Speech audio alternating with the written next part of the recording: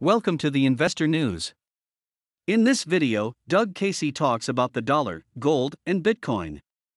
Listen to what he has to say. You said that the dollar will be inflated out of existence.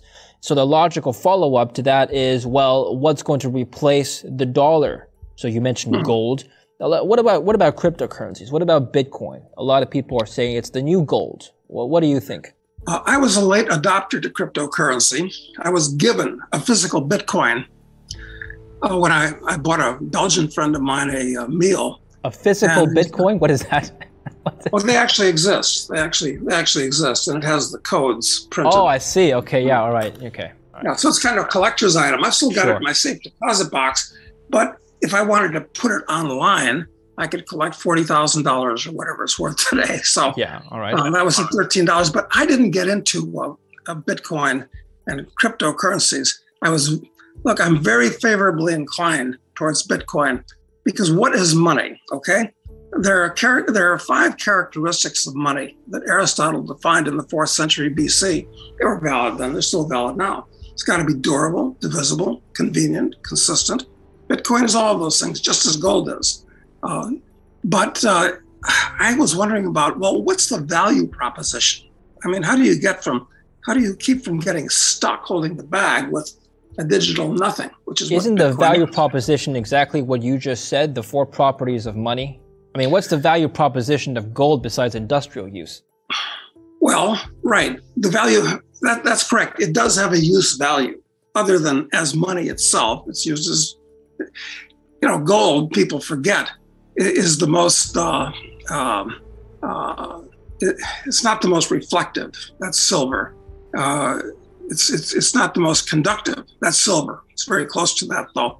But it is the most durable. It's the most non-reactive of all naturally occurring elements. And that gives it increasing industrial uses, but they're trivial by comparison to its use as money. The value proposition for Bitcoin is that it's a very portable and transferable form of wealth. In other words, gold has disadvantages. You have some, you got to cross a border with it and you've got to store it. I mean, Bitcoin is a way to cross borders easily. Most people don't realize that 3/4 of the people on this planet lived in blocked currency countries where your kwacha or your pula or your dirham or all these crazy currencies, they're worth absolutely zero outside of the geographical place that issues. But with a smartphone and a Bitcoin, you can go anywhere. So that's the real value proposition for Bitcoin. Also, its supply is limited. I'm bullish on Bitcoin. I don't know how bullish because, listen, it's already, well, look, we can talk about what's the value. Who knows how high it could go or how low, but I'm just wondering whether or not you think it's a contender for replacing the dollar like gold is. You mentioned that gold, we could see a return to, gold as money, otherwise potentially known as the gold standard. Could we potentially see a Bitcoin standard as well? Well, it's already happened in El Salvador. Sure. The current president of El Salvador, a fellow by the name of Bukele, El Salvador, incidentally, is one of the countries in the world that uses the dollar as its de jure, not just its de facto currency. They don't have a national currency. That's right.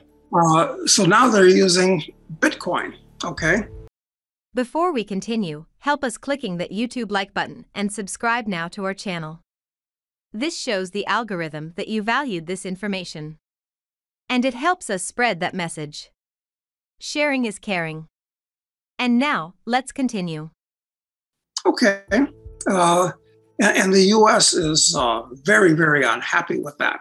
Very, very unhappy with that, just as they were very unhappy when Saddam Hussein and Muammar Gaddafi were making motions to use gold as money in some form in those countries. So I don't think that Bukele will last. I think the U.S. is going to replace him because he's using Bitcoin as money. But sure, it can work because the world is digital. Everybody's got a smartphone.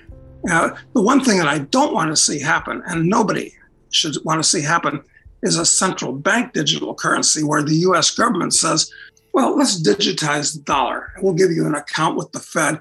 But at that point, you'll be like Will Smith in that movie, Enemy of the State, where everything that you own is basically can be locked down and confiscated, as the Canadian truckers have recently found, and the people that contributed to them. So there's a reason why money should be private and privatized. It shouldn't even be a function of the state, quite frankly. And this is a very bad idea. That's why I like gold for money, because you don't rely on the state. It's actually owning gold is actually a bet on the stupidity of government, which is for the long term is always a good bet. Well, somebody needs to standardize the unit of account. If we have just 50 different states and 350, 400 million people making their own currency, we're going to have God knows how many different currencies and units of account. The economy would be almost impossible to operate under such conditions. Which you need some sort of governing body to say, all right, here's one standardized currency. I mean, I'm getting philosophical here, but I'm just. I understand. No, and this is a very reasonable argument. But if everyone used gold, okay, then they'd probably use either grams or ounces of gold. Well, there you have it. I mean, you don't need the government to designate that. Okay. Because in today's world, we've got 200 different world currencies. I mean, okay, so you might have some people issuing gold in this form, some in that form. I mean, nothing wrong or different about that. Do you want to know one thing about crypto? I made over 3,000% in profit in a few weeks. Fact is, the traditional financial system, the traditional money system makes you poor, not rich.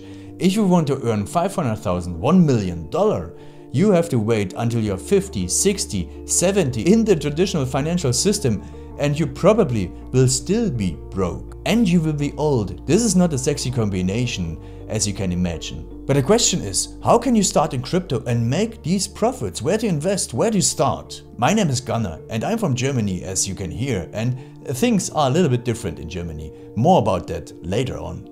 Fact is, there are lots of different cryptocurrencies. It's a gigantic universe where beginners and professionals get easily lost. But there is light at the end of the tunnel. There are 7 key steps you need to follow to become successful in this market. You have to know them, and if you fail one of them, it's literally impossible to succeed in this market. Just an example, one of the key points is your exchange, and one of the biggest are, for example, Binance and Coinbase. These are trusted and well-established exchanges, but, and this is a big but, you won't find the super profitable coins on those exchanges. The unknown super profitable coins that get gigantic profits are not traded on those kind of exchanges. They are traded on much smaller insider platforms that are barely known. And I can tell you what those super secret exchanges are and why they are so profitable. And another super important thing are the right information sources. The point is, the internet is gigantic. There are hundreds and hundreds of YouTube channels, blogs, pages, and much more. And there are also market makers and influencers. For example, Elon Musk, he is not a crypto guy, but the moment he recommended Dogecoin, it went through the roof, to the moon, so to say. But why did he recommend it? Where did he hear it from? He didn't hear it from newspapers. And believe me, he is listening to someone. But you have to know who, and you have to react before he is reacting. This is really, really important. And these are only 2 of the 7 steps you have to follow in order to be successful in crypto. And if you want to know all of these steps in much more detail, and if you want to have a comprehensive checklist, here's what you should do. There is a link below this video. Click on this link and you will get the opportunity to subscribe to my channel. Click on the link and you will see a video where I explain the next steps. So see you soon. Click on the link now. I'll see you there.